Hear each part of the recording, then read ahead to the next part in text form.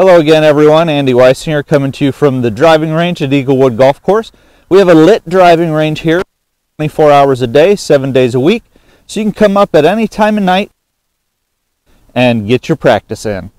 Today we're going to be talking about our swing plane, how that's dictated by the club that we use, and we have to match the angle that makes it address. So let me show you what I mean. I take a pitching wedge here. As I set up to the ball, it's a shorter shaft, so I'm standing closer to the ball, which means my shaft is more straight up and down. Also, my swing is going to be straight up and down, making that divot, popping the ball up in the air, letting the club do what it was designed to do.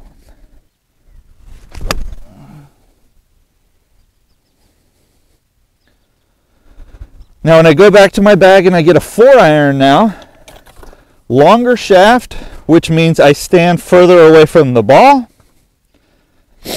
The club angle is more shallow or flatter to the ground, so my swing is going to match that angle on the 4-iron as well.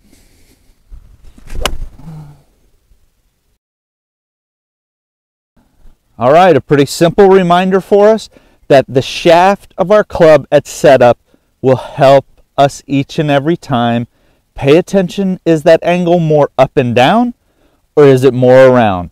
That will let you know what your swing plane needs to be to hit the shot and utilize the technology that we paid all that money for and hit more consistent shots exactly the way we're supposed to. Let us know in the comments below if this tip helped you. Please share it with one of your golfing buddies. Keep watching. Click the like button. Click the subscribe button.